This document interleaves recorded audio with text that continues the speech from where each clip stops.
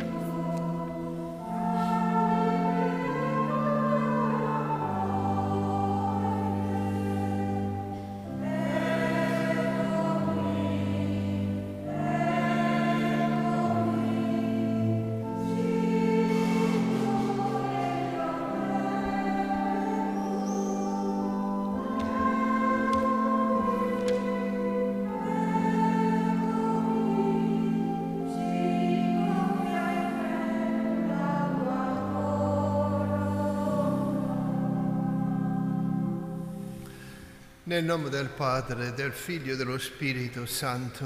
Amen.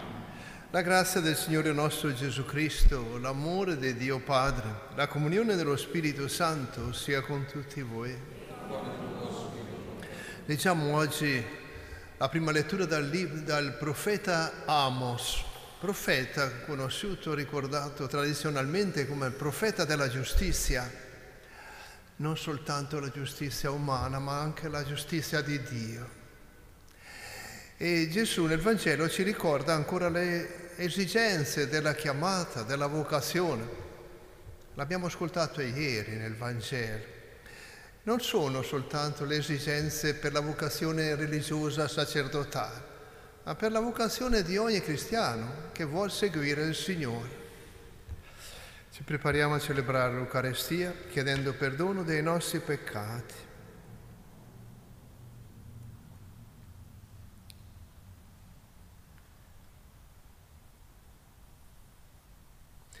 Signore, via che riconduce al Padre, Kyrie eleison. Cristo, verità che illumina i popoli, Christe eleison. Signore, vita che rinnova il mondo, Kyrie eleison. Dio Onnipotente abbia misericordia di noi, perdoni i nostri peccati, ci conduca alla vita eterna. Preghiamo.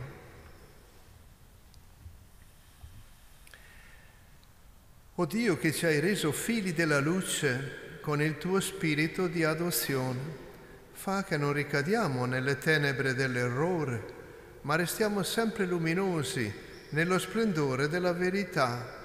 Per il nostro Signore Gesù Cristo, tuo Figlio, che è Dio, e vive e regna con te nell'unità dello Spirito Santo, per tutti i secoli dei secoli.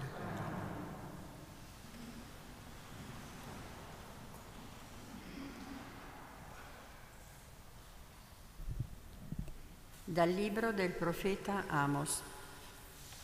Così dice il Signore: per 3 misfatti di Israele e per 4 non revocherò il mio decreto di condanna, perché hanno venduto il giusto per denaro e il povero per un paio di sandali. Essi, che calpestano come la polvere della terra la testa dei poveri e fanno deviare il cammino dei miseri, e padre e figlio vanno dalla stessa ragazza, profanando così il mio santo nome.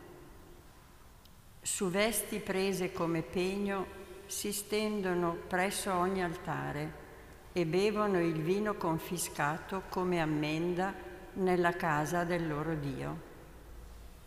Eppure io ho sterminato davanti a loro l'amorreo, la cui statura era come quella dei cedri e la forza come quella della quercia. Ho strappato i suoi frutti in alto e le sue radici di sotto. Io vi ho fatto salire dalla terra d'Egitto e vi ho condotto per 40 anni nel deserto per darvi in possesso la terra dell'Amorreo. Ecco, vi farò affondare nella terra come affonda un carro quando è tutto carico di covoni. Allora nemmeno l'uomo agile potrà più fuggire, né l'uomo forte usare la sua forza. Il prode non salverà la sua vita, né l'arciere resisterà. Non si salverà il corridore, né il cavaliere salverà la sua vita. Il più coraggioso fra i prodi fuggirà nudo in quel giorno. Oracolo del Signore. Parola di Dio. Perdona, Signore, l'infedeltà del tuo popolo. Perché vai ripetendo i miei decreti e hai sempre in bocca la mia alleanza, tu che hai in odio la disciplina e le mie parole ti getti alle spalle?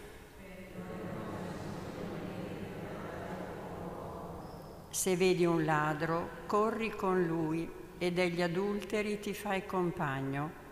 Abbandoni la tua bocca al male e la tua lingua trama inganni.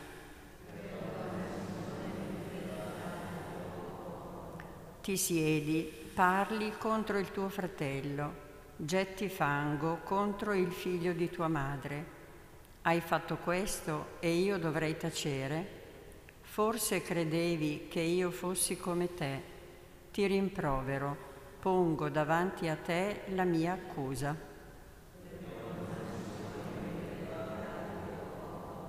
Capite questo, voi che dimenticate Dio, perché non vi afferri per sbranarvi e nessuno vi salvi.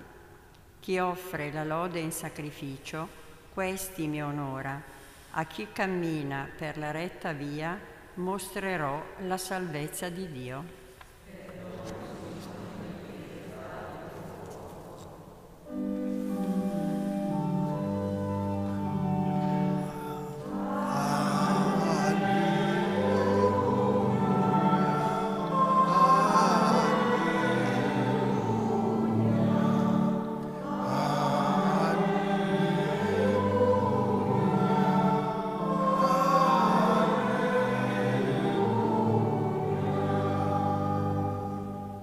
Oggi non indurite il vostro cuore, ma ascoltate la voce del Signore.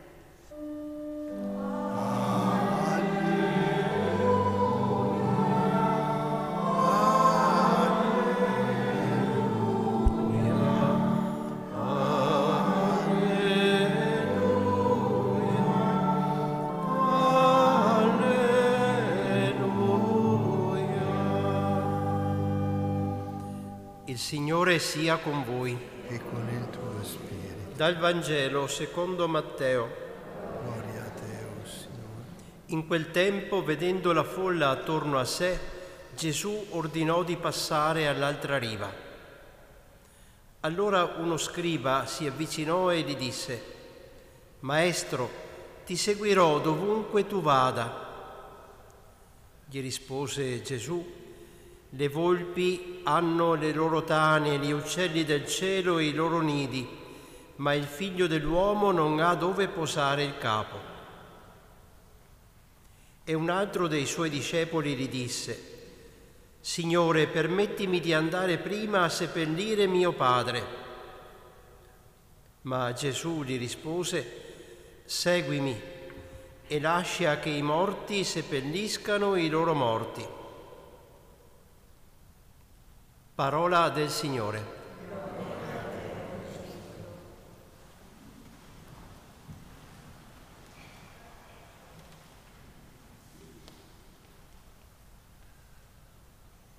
Il profeta Amos, che abbiamo ascoltato nella prima lettura, vive in un periodo particolare della storia di Israele.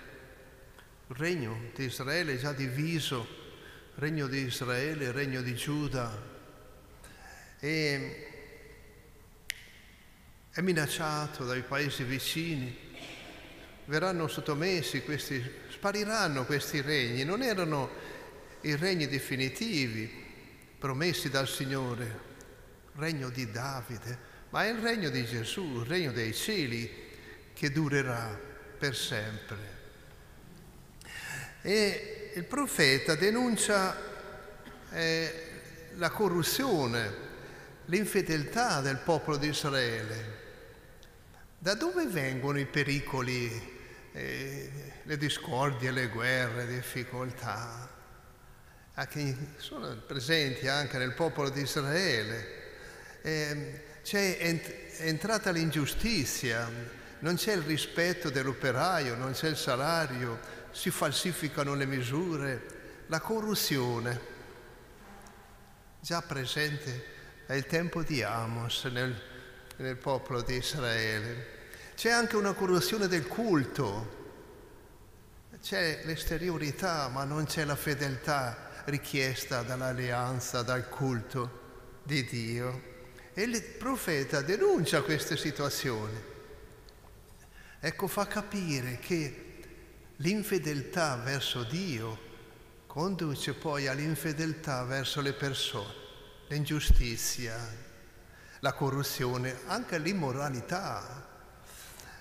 Non sono soltanto profezie o consigli, interventi del profeta per il suo tempo, valgono anche per noi, che pure conosciamo corruzione, infedeltà, immoralità. Da dove vengono queste mancanze, questi peccati? C'è relazione tra il comportamento, la fedeltà con Dio, il rispetto, l'attenzione, la giustizia per gli uomini. Gesù nel Vangelo ci ripete quelle esigenze che abbiamo ascoltato ieri. Ci sono delle persone che lo vogliono seguire lungo la strada. Non è un tempo, non è un luogo, non è un tempo particolare quello della chiamata. Gesù può chiamare in ogni luogo, in qualunque momento.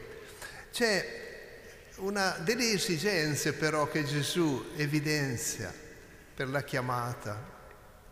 Ti seguirò dovunque andrai, dovunque tu vada.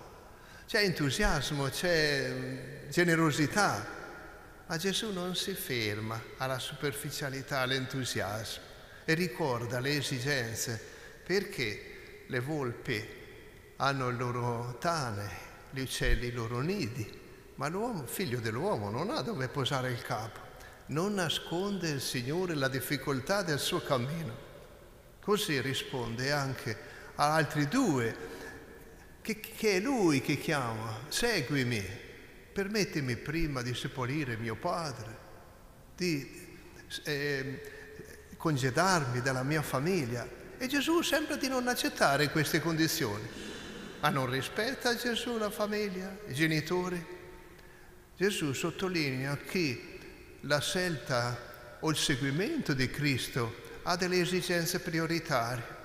Non disprezza la famiglia, la relazione, il rispetto dei genitori, ma specifica che viene prima l'assoluto di Dio, prima delle esigenze umane, anche della famiglia.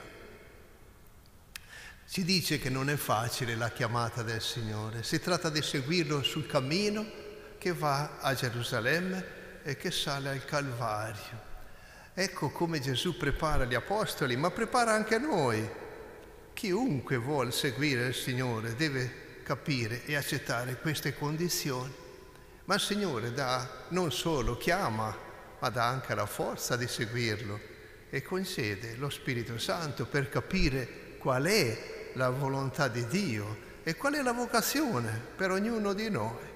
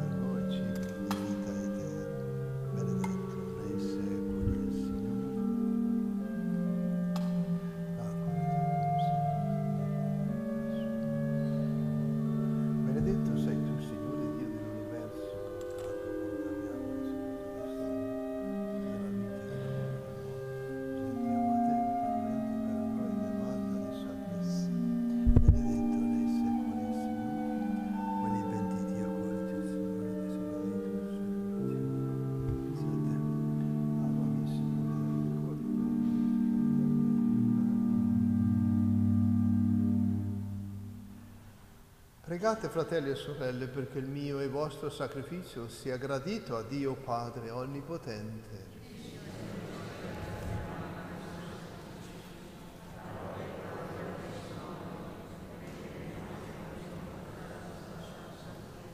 O Dio, che per mezzo dei segni sacramentali compi l'opera della redenzione, fa che il nostro servizio sacerdotale sia degno del sacrificio che celebriamo per Cristo nostro Signore. Il Signore sia con voi.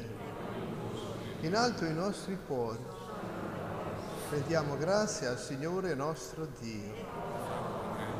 È veramente cosa buona e giusta, nostro dovere e fonte di salvezza, rendere grazie sempre in ogni luogo a te, Signore Padre Santo, Dio onnipotente ed eterno, per Cristo Signore nostro.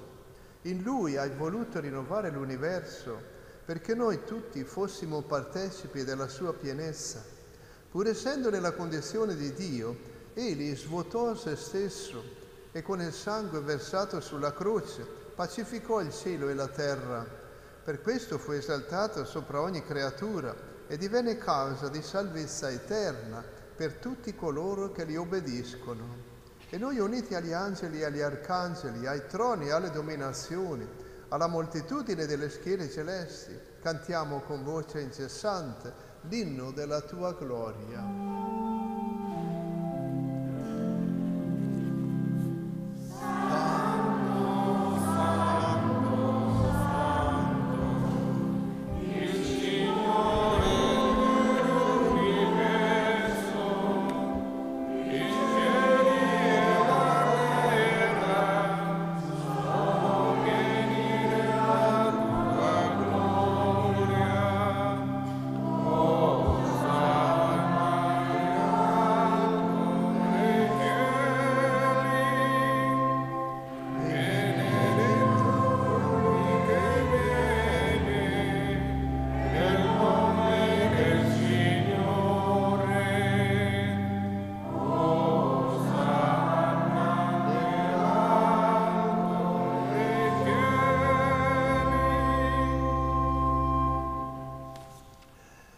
Veramente santo sei tu, o Padre, fonte di ogni santità. Ti preghiamo, santifica questi doni con la rugiada del tuo Spirito, perché diventino per noi il corpo e il sangue del Signore nostro Gesù Cristo. Egli, consegnandosi volontariamente alla passione, prese il pane, rese grazie, lo spezzò, lo diede ai suoi discepoli e disse: prendete e mangiatene tutti. Questo è il mio corpo, offerto in sacrificio per voi.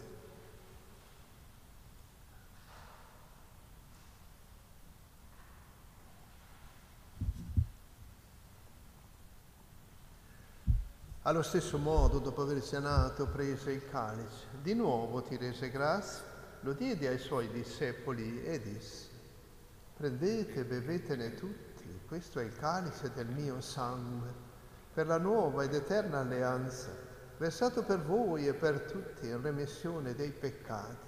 Fate questo in memoria di me.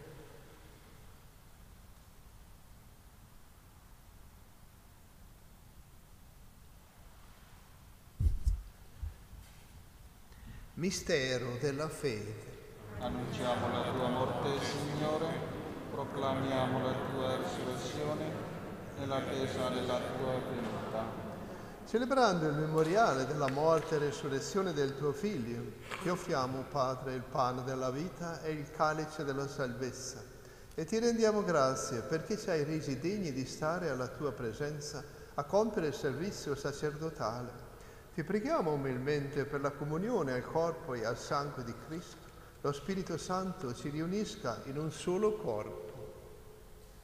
Ricordati, Padre, della tua Chiesa diffusa su tutta la terra.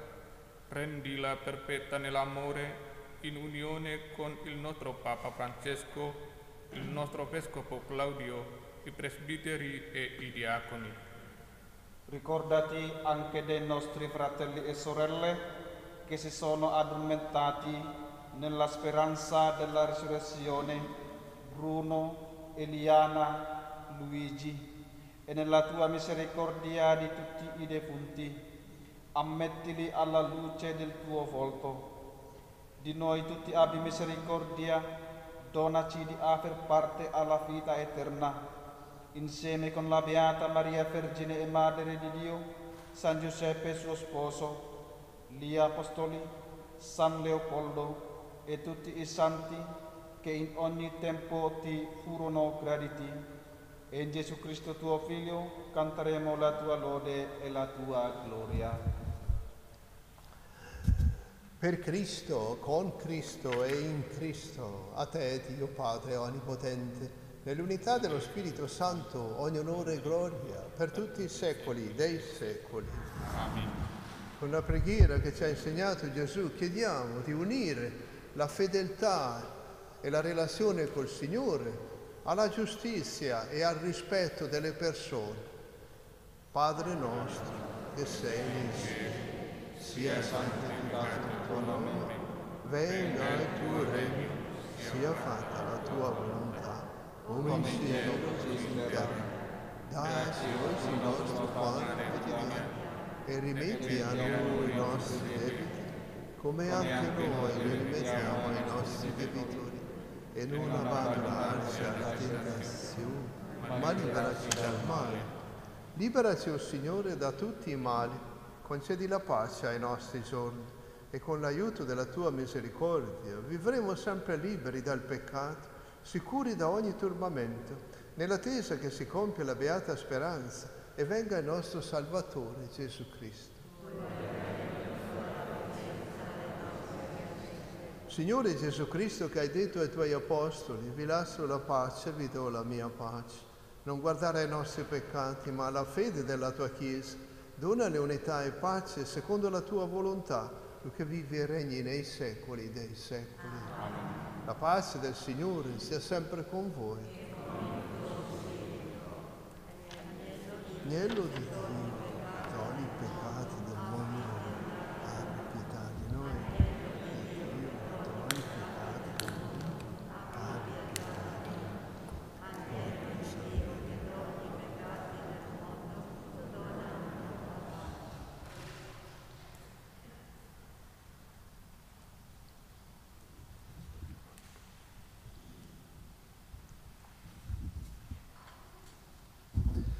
Ecco l'agnello di Dio, ecco colui che toglie i peccati del mondo. Beati gli invitati alla cena dell'agnello. O Signore, non sono digno di sparare la tua ma di superare questo salvato. Corpo e sangue di Cristo mi custodisca per la vita eterna.